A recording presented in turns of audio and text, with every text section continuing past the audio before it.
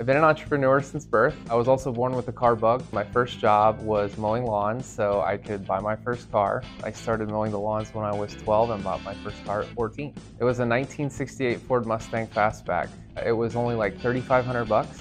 It needed a bunch of work, and that was part of the enjoyment, was getting to restore it. That was the first of thousands of cars that I've bought and or sold. I had 3 cars by the time I was 17. So the Mustang only lasted for a year or so. Sold it, got a 70 Chevelle Super Sport, sold it. There was a 65 or 66 Mustang Coupe mixed in there too. Sold those and got a 96 Mustang Cobra. That was a pretty nice car for a 17-year-old.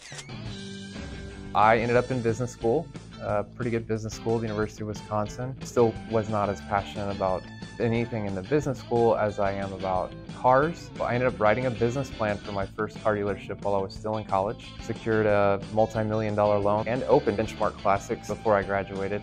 The rest is history. Going back to my first dealership, I for years didn't want to consider it a failure. The Great Recession came through and decimated the business. We only sold classic and exotic cars. We believed that it would be recession-proof. These investment-grade classic cars should continue to appreciate. People who want that type of vehicle to add to their collection generally buy what they want when they want. During the Great Recession, we found that that was an incorrect positive assumption. When the real estate market collapsed, they were spending their money on real estate instead of these classic cars. So I did ultimately have to make the call to shut that dealership down.